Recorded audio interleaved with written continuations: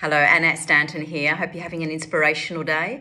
I'd like to talk to you about communication styles. And one of the conversations I had yesterday in a coaching session was exactly that, where one of the leaders that I was coaching felt like she had been on the back foot when it came to a communication where a manager was coming towards her, and she felt railroaded at that time and really didn't know how to answer the style of communication that was coming towards her.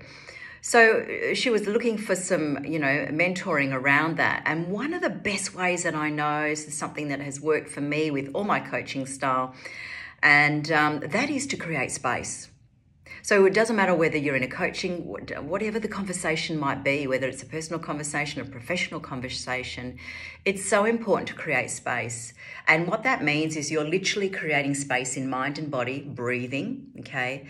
So that you can take yourself down and ground yourself. Whether you're standing, you ground yourself with your feet. If you're sitting, you ground yourself in your stomach area with your bottom right on the chair, yeah?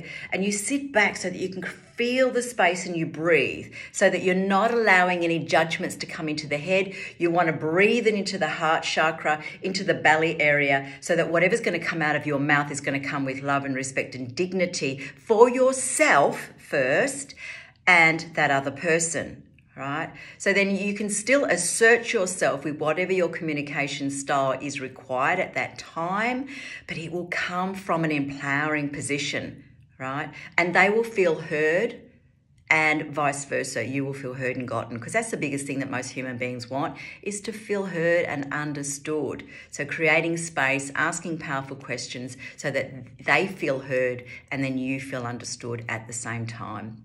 Thank you, Annette, Stanton. Bye for now.